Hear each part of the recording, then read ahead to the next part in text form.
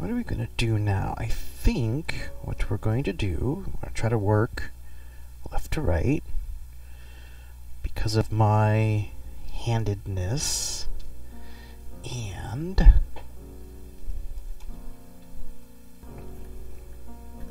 but this song is still going. We are going to use the Noodler's ink because that is what we have the most of. So we're going to use that. And I'm gonna go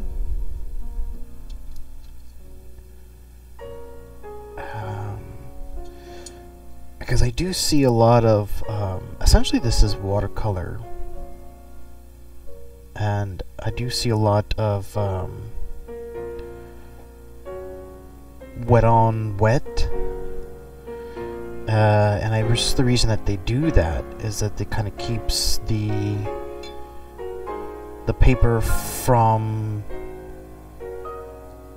bowing. So we're gonna try that. So we're gonna try that. So what we're gonna do is we're going to saturate. The idea is that when the paper is saturated, that the fibers in those papers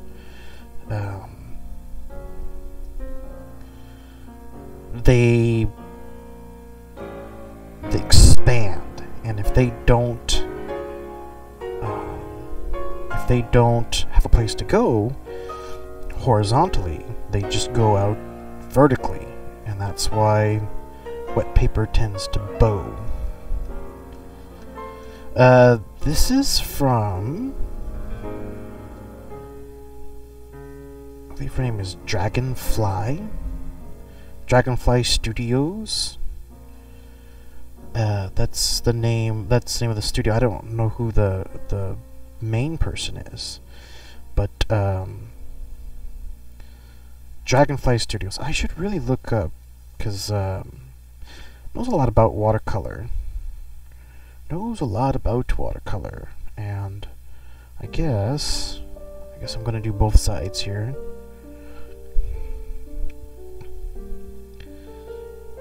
I'm just going to. I have no idea if this is going to work with ink wash, but we're going to.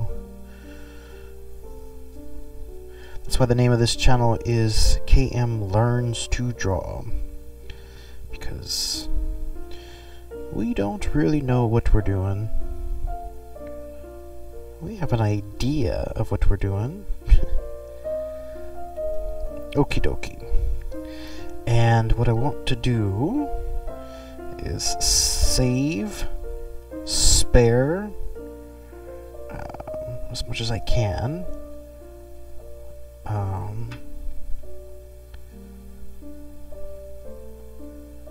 I'm going to try to move this camera.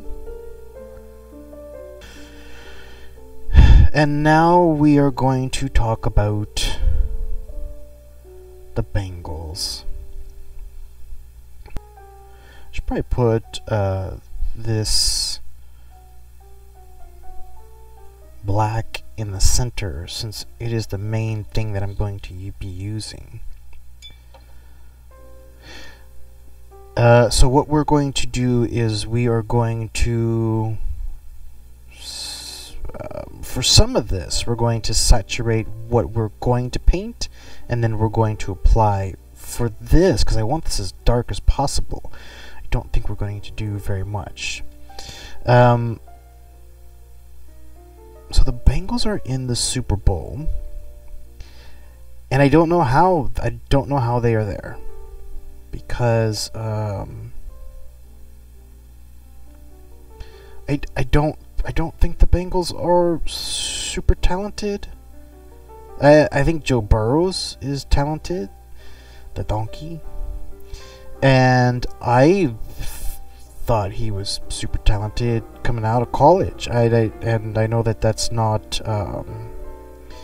There's no way to verify that, but but yeah, I mean, what I liked about Joe Burrows is his quick decision making and his quick release. And I know that he got a lot of, cause I guess he was a 1-year wonder. He was a transfer guy, and they said, oh well, he's got NFL receivers to throw to. He's not that good. And they were really hyping up Trevor Lawrence, and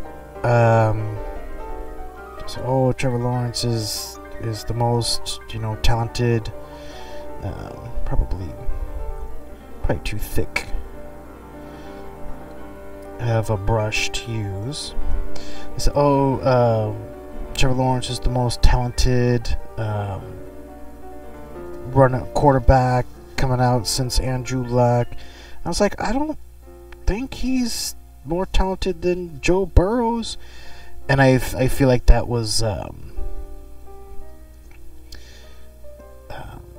Urban Meyer. Like I said, I think I said this before. Urban Meyer deserved to get fired, but I think that was a factor that in Urban Meyer getting fired was there was this idea that Trevor Lawrence is going to come in and he's going to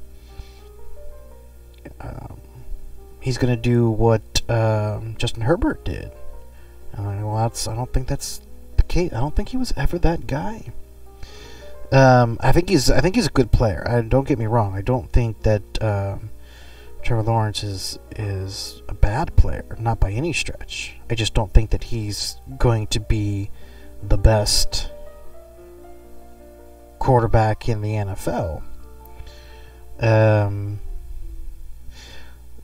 So they have Joe Burrows, and they have their kicker, the Cincinnati Bengals, and they the kicker's got a little attitude. Their kicker has I say little. Kicker's got a lot of attitude. Kicker has a lot of attitude, but that's actually not a terrible thing because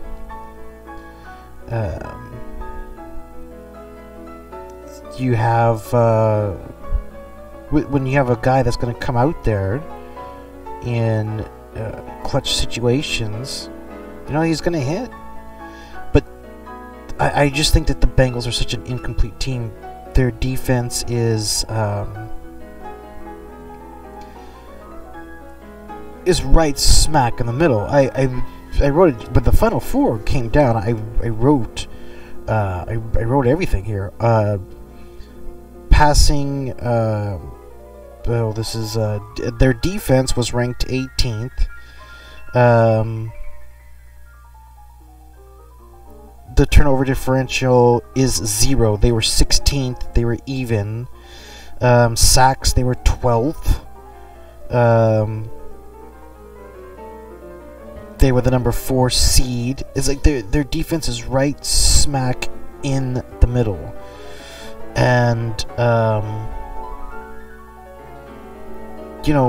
think Mixon is pretty good for what they use him for.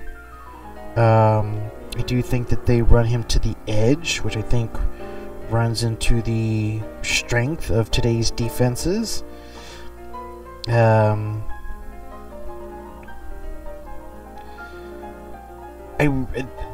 have Jamar Chase. He's okay, but he's okay. The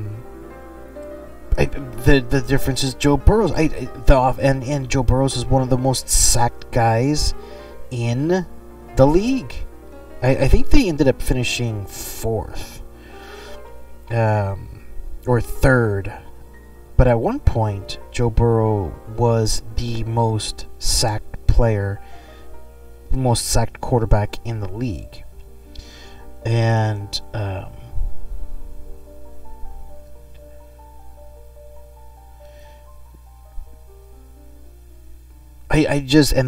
offensive line hasn't gotten much better.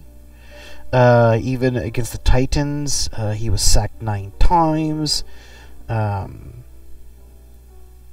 You look at the rushes that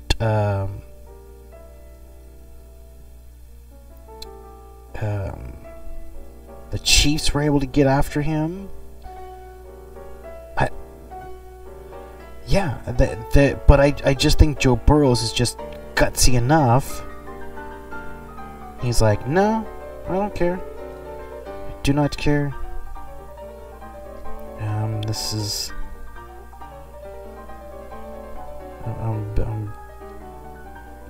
I'm throwing this downfield. I don't care what you say.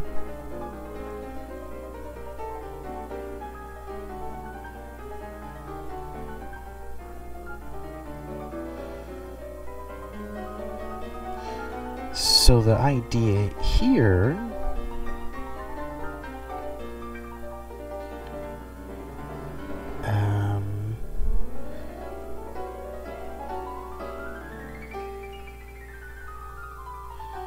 is that we're adding some flowers. I'm going to pause a little bit here because I'm going to preserve a spot where I can fast forward. So I'm gonna pause.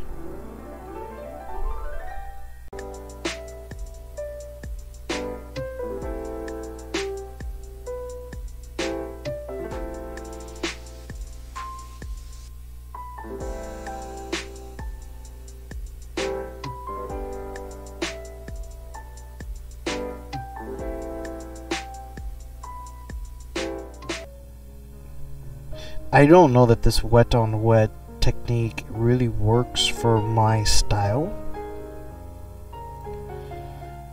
It does kind of send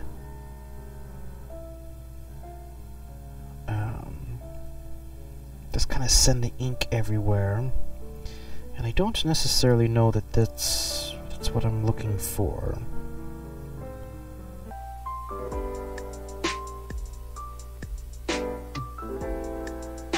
What do I think of chopping? I don't know. It's okay, I suppose. I mean, I could not play piano the way he does. But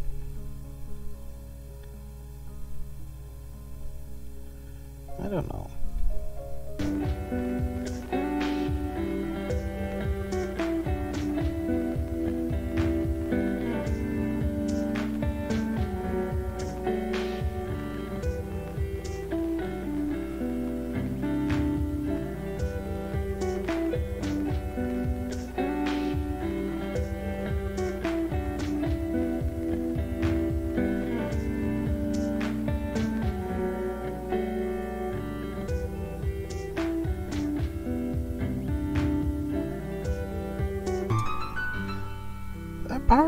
This is a partial success. I will say this is a partial success.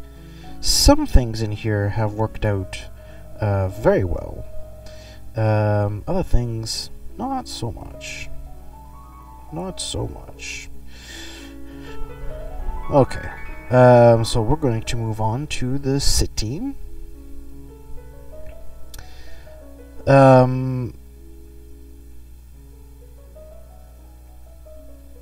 Yeah, I think I picked against Cincinnati like every step of the way. I don't think I took them against the Titans. I certainly did not take them against Kansas City. And they just keep winning. They keep getting blown out early. And then what I thought was very interesting was listening to Andy Reid, because the guy asked him, they said, well, you only scored 3 points in the second half. What did the Bengals do differently? And Andy Reid said, well, they played a little more man on second down, but that was about it. They really didn't do too much that was very different. And I don't know if that's just something that he was saying to protect protect his coordinators, or if that was, because if that was the case, how I don't know. The Bengals, I don't think they make a ton of adjustments.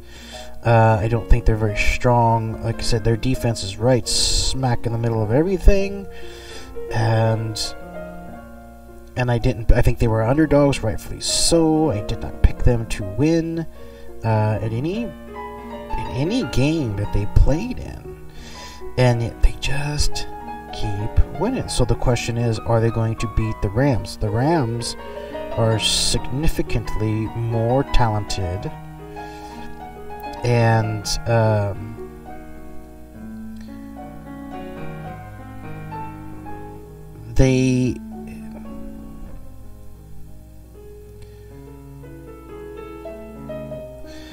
it's a very interesting game because the Bengals have gotten blown out. The games that they've played, they have not been in control, and the Rams have. But the Rams have a tendency to let teams back in it, and the Bengals have a tendency to get back into games late. And so the question then becomes, is that what we're going to see? Is that going to continue in... I know that's such a copyrighted... Can I even say Super Bowl? I don't even know if I can say that. I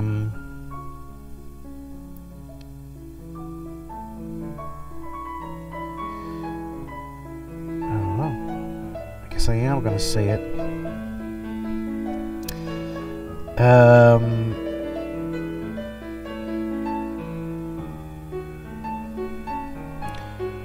So is that what we're gonna see in the Super Bowl? Is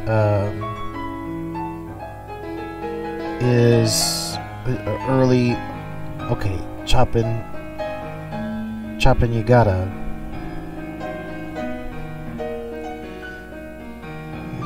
take it easy on this.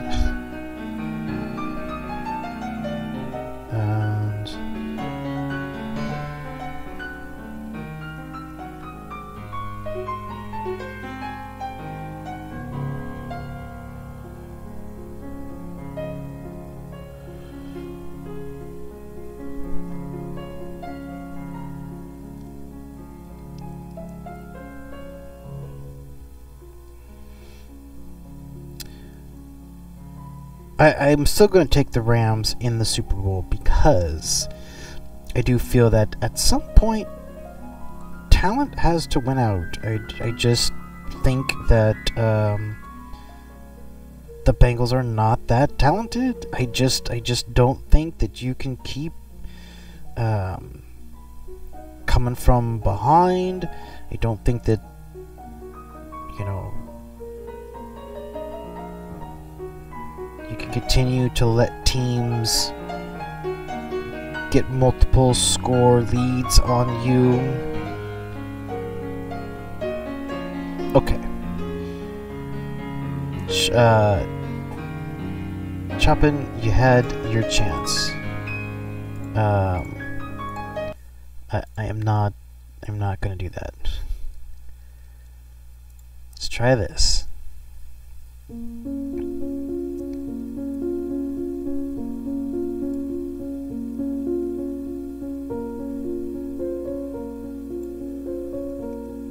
Alright, I don't know if that's going to be any better.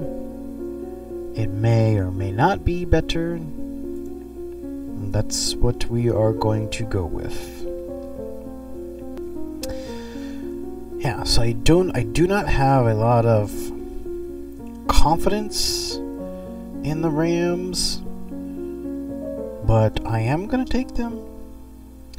I am going to take them because I just think they're more talented. They got I'm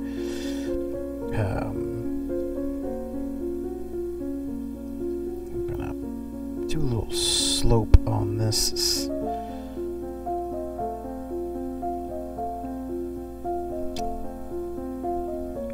They got Ramsey in the secondary.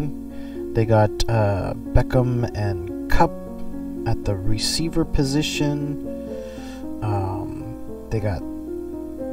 I know a lot's been made about Stafford, but I mean the defensive line. And I look at the defensive line something that...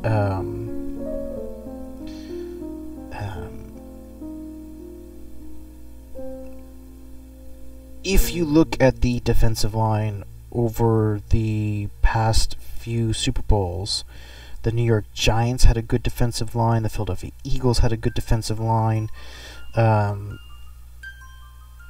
I just think that with Donald and Floyd and Von Miller, I just against a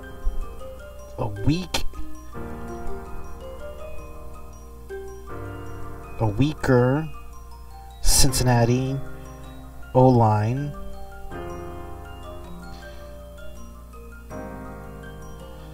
Yeah, I just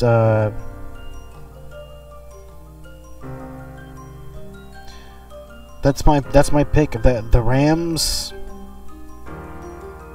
are gonna win. That's what they're. I don't necessarily trust them. I'm not gonna say they're going to win, but the Rams to win is my pick because for all the reasons stated. And now I'm just going to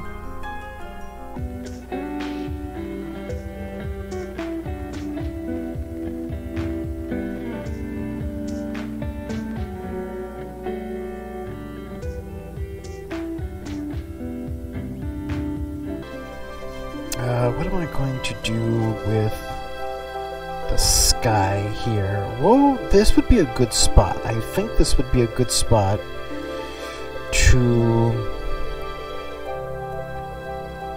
saturate and see what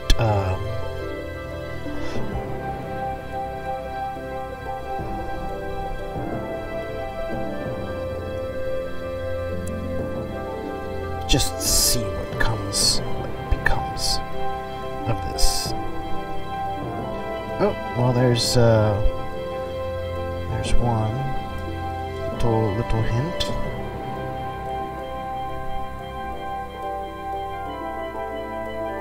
Yep.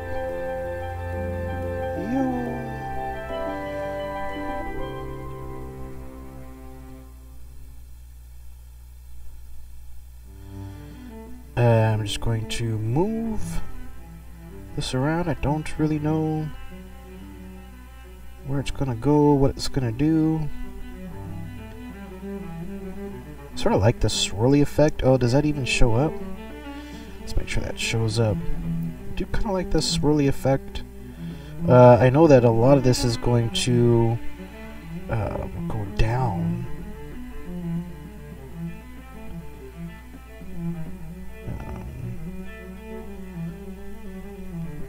Okay. Let's do this. And then I'm going to tap, just touch, and do you think I'm going to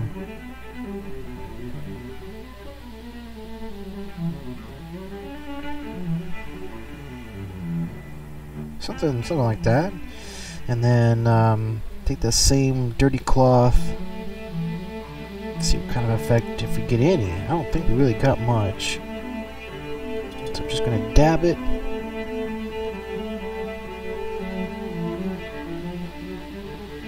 Just dab it.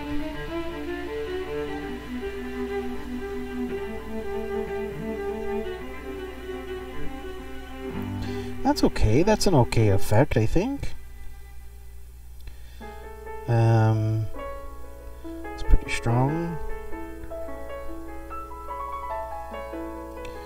think we...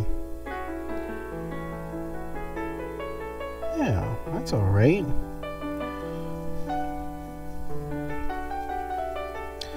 So what did we learn today? Well, we learned that we're not big fans of chopping. Let us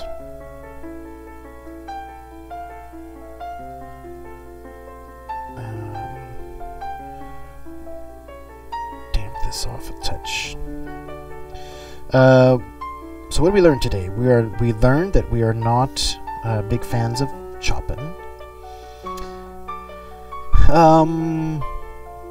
We also learned, because this side was wet on wet, and we had a lot of bleeding soft edges. We weren't... Where this side was more